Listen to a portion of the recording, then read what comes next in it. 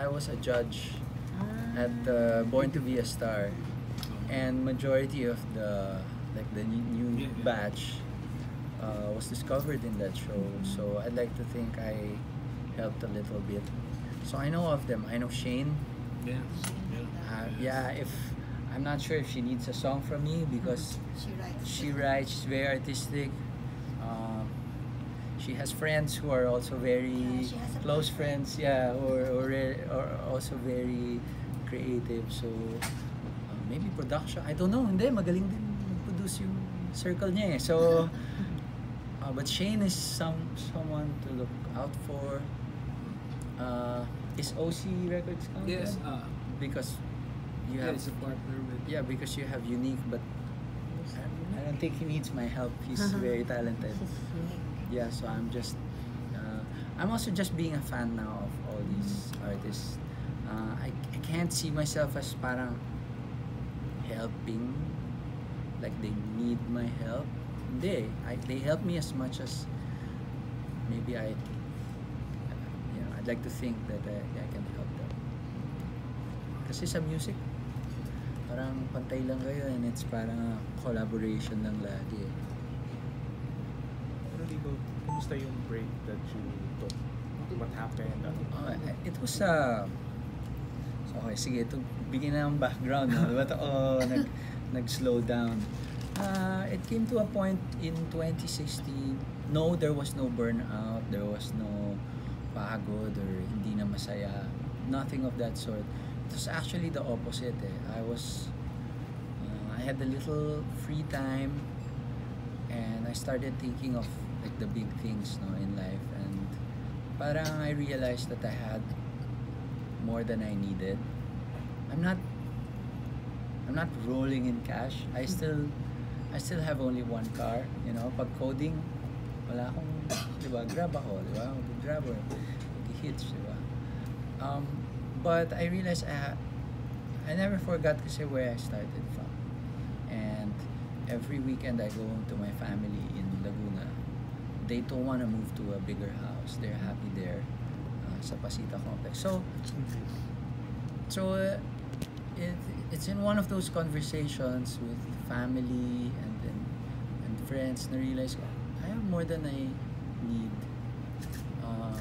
and I'm thankful for that. I can't kid myself by inventing another goal sa industry, and I don't mean to say it in an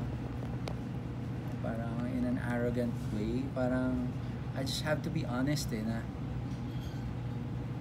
you know, a friend of mine left for masters sa ibang bansa, nakabalik na pala. 2 years na pala.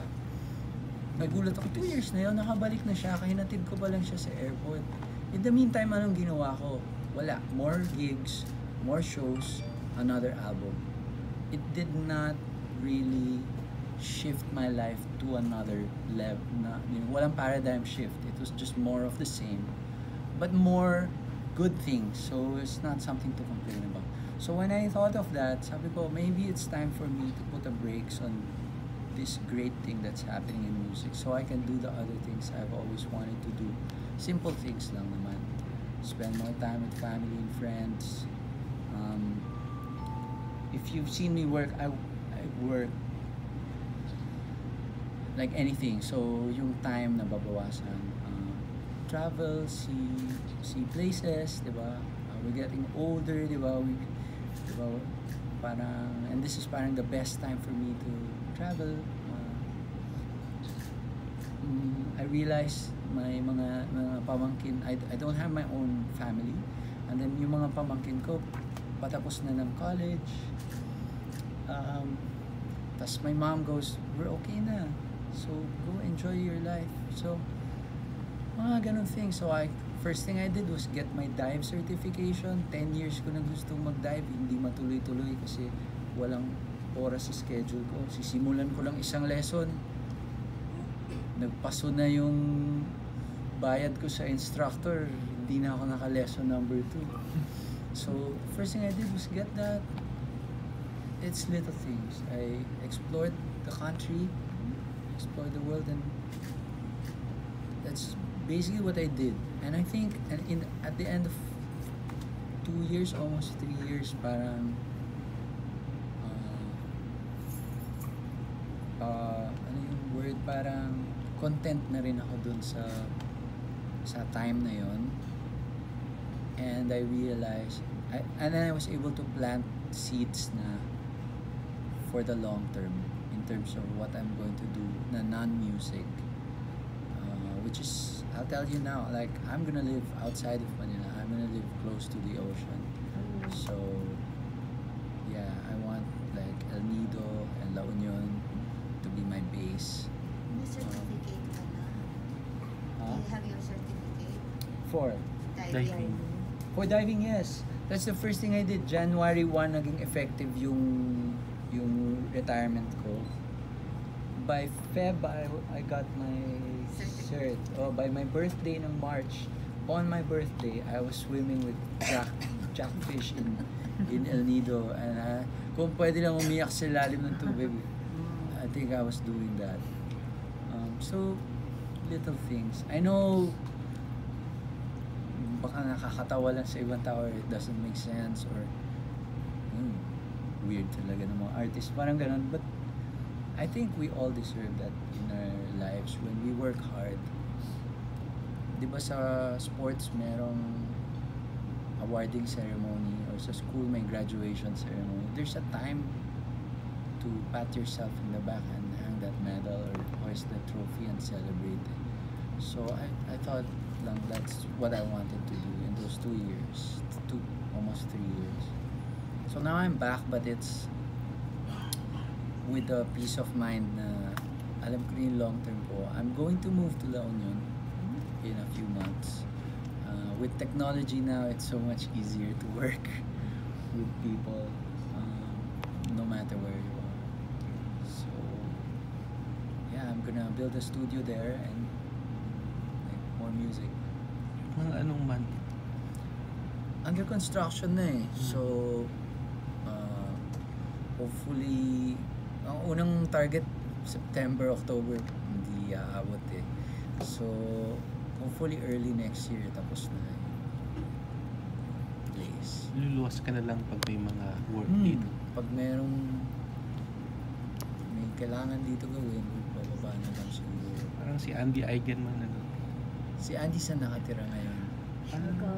Siargao. Ganun. So, Why La Union? Well, two eh. El Nido tsaka La Union. Yung El Nido yung mas longer term, mas maluwag na lugar. La Union naman yung parang intermediate na andyan lang eh, kahit ma-free lang ako bigla ngayong gabi. Sakay ka ng bus, andun ka na 3 hours, 4 hours eh. So ang plano ko from La Union, magka-Clark ako, may flights to El Nido. Doon na lang ako iikot. Long term pa po yun yung El Nido. Pero yung La Union, ano na yun, it's happening. Doon ko na rin bubuo ng family. Yung family, kung saan mabuo yan, doon, di ba? Hindi naman pina-project. Katulad ng mga tanong nyo kanina kung yung mga collaboration, kung mangyayari, pag mag-fall into place, di ba? But my dad wants to go to La Union. Yeah, ayaw niya ng another home or pagawa yung bahay namin sa Pasita Complex. Pero pagka lumipat daw ako sa La Union, mag-stay daw siya doon. Mga pa 1 week daw. Basta wag lang daw mataas. So, pero right now you're not doing music na ulit? As Yes. often as before ka na? Nangyari din sa music, yung delay sa construction sa La Union. Set na ako, lilipat ako dun eh. And then I have 8 months waiting. I can't explore na another avenue kasi alam ko mangyayari na yung La Union. So I thought, make the most out of this time.